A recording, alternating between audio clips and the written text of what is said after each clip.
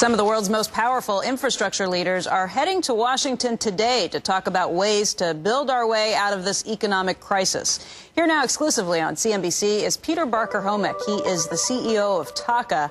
That is Abu Dhabi's national energy company. It's a semi-sovereign wealth fund because it's controlled by the government. Sir, we want to thank you for joining us today. Pleasure to be here. Thank you. You know, you look around for sovereign wealth funds. They are not investing in the financial services companies today, but there are investments, you say, to be made in infrastructure, correct? Yeah, absolutely. I mean, if we look at the U.S. and President Obama's plan for the U.S., major infrastructure projects, the biggest investment in the U.S. since the 1950s, and TAQA is here to be part of that. In fact, you have a deal that you're announcing today. This is a joint venture that you're creating, TAQA Gen X, where you're purchasing from J.P. Morgan all the power produced by the Red Oak Power Plant in Sayreville, New Jersey? That's right, and our joint venture partners in that are Semper Energy out of California and RBS, Royal Bank of Scotland.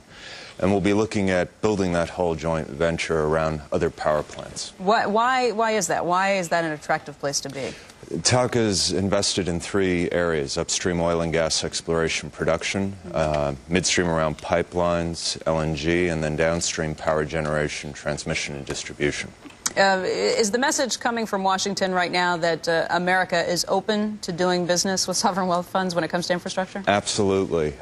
We've had visits in Abu Dhabi from the U.S. Senate Foreign Relations Committee as well as the Department of Commerce, and they've been encouraging us to invest in the U.S. Is it tough to come up with financing for deals in a time for the credit crunch? Great point. Infrastructure projects, 95% of them get financing.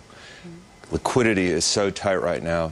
What the country needs are sovereign wealth funds or companies with strong balance sheets to come in and basically bridge the financing gap. Is it tougher, though, for you to come up with funds as we've watched oil prices, energy prices collapse? Yeah, we're lucky. We're sitting on $5 billion that we need to invest. So we're hoping to do that in the United States. Do you see other deals coming down the pipe? Absolutely. We hope to announce 2 before the end of the year.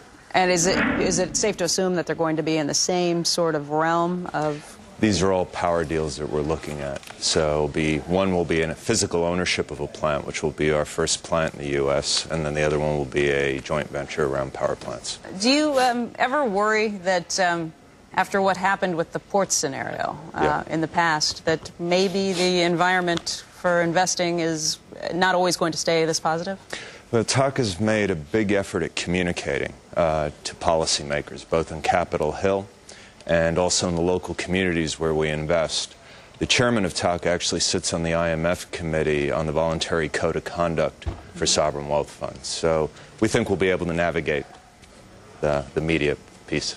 Okay. Peter, we want to thank you very much for coming in today. Thank you for joining us. Great. Thank you. I appreciate it.